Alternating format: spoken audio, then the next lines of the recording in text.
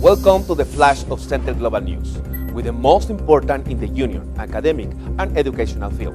Let's go to the information.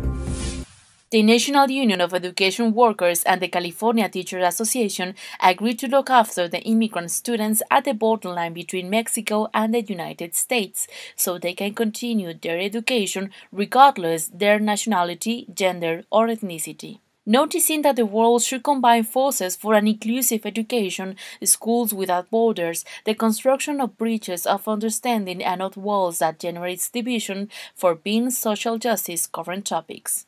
The program completes the elaboration of educational contents, a protocol that brings elements to teachers about how to act with their students, the SNTE UNESCO Guide for Indigenous Education Teachers, the teaching of English, the reciprocal visits to schools, and the exchange of teachers for brief residence.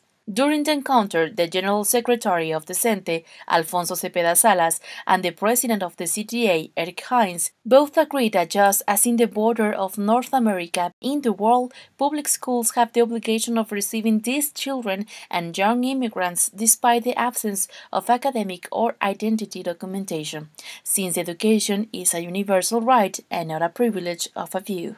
It is also important to point out that the California Teachers Association represents 360,000 workers from public universities and public schools, which belongs at the same time to the National Education Association, the biggest educational organization in the United States, with 3 million members.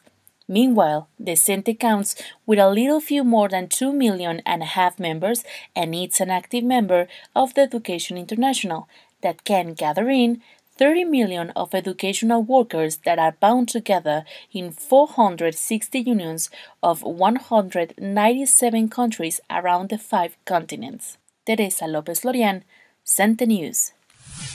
Thank you. I'm Jorge Boyoli. This was SNTE Global News. And right here and now, you are informed.